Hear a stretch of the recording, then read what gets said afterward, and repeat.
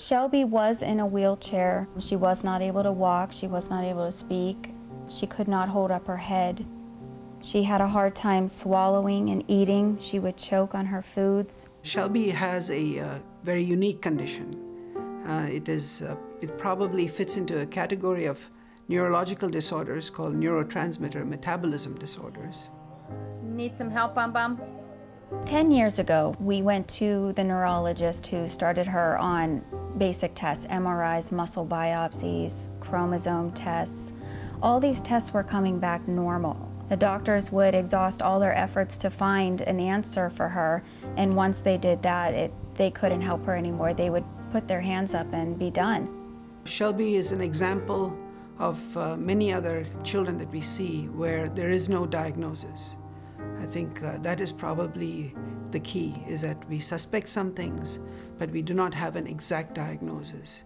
And that's what made us think that she would be an excellent candidate for genomic sequencing. We met Dr. Narayanan, and I knew it was going to be different. He was very interested in her case, and I knew he wasn't going to be just like one of the other doctors. He was going to stick with her to the end, good or bad.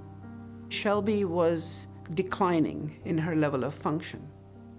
Mentally, she was as brilliant as she is now, but I was watching her becoming weaker and weaker over the months and years. We were desperate to find a way to treat her, and luckily we had this clue. We sequence a genome. It's 3 billion letters long, and we come down to 4 million changes. So of those 4 million changes, there are about 400 or 500, we'll call them novel changes, and we believe in those small number are the clues that could tell us about the most severe events that are affecting a family.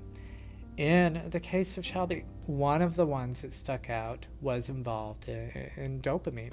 After we started the treatment, I would say within maybe 3 or 4 months, I was happy to hear that her mom and dad got rid of the wheelchair lift in their van.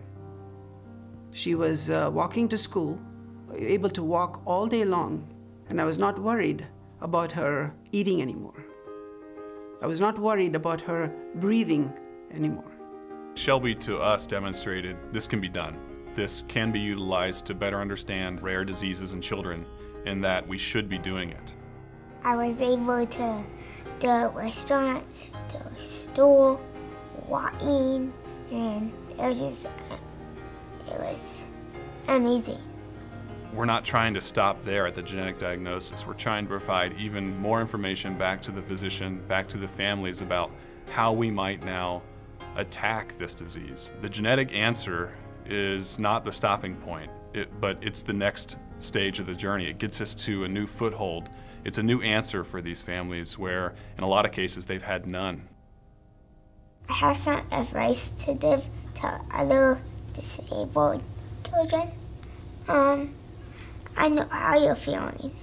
Never give up. Because, even though, there are some hard times, the embarrassment, and made fun of, and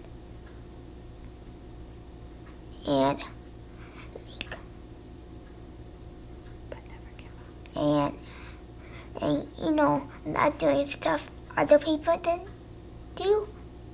I know how we feel, and it's hard sometimes. I get that. But you just never give up. Don't let anything put you down, because it's not the end of the world.